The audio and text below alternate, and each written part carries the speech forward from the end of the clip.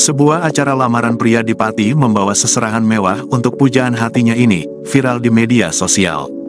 Barang seserahan calon pengantin pria itu jadi sorotan karena membawa sejumlah barang mewah berupa aset.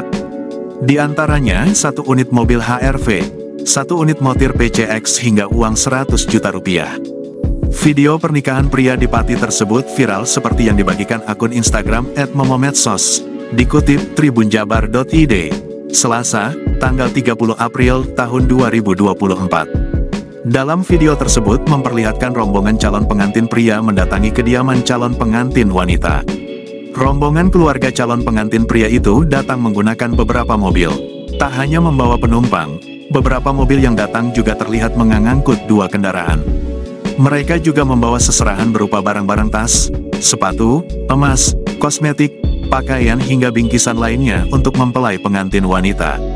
Selain barang mewah, uniknya calon pengantin pria juga membawa seekor kerbau hingga hasil kebun. Tampak seserahan mewah yang dibawa calon pengantin pria itu pun membuat kehebohan hingga jadi tontonan warga saat sejumlah seserahan mewah itu diturunkan.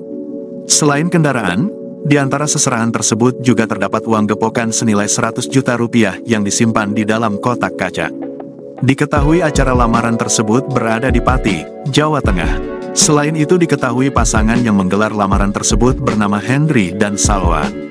Hal tersebut dapat dilihat dari nama keduanya yang dipasang di bagian belakang mobil HRV seserahan mewah tersebut.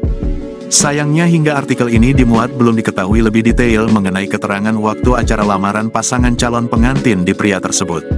Kini, video acara lamaran calon pengantin pria di Pati itu viral dan langsung menarik perhatian warganet. Tak sedikit warganet yang memberikan beragam reaksi dan komentar.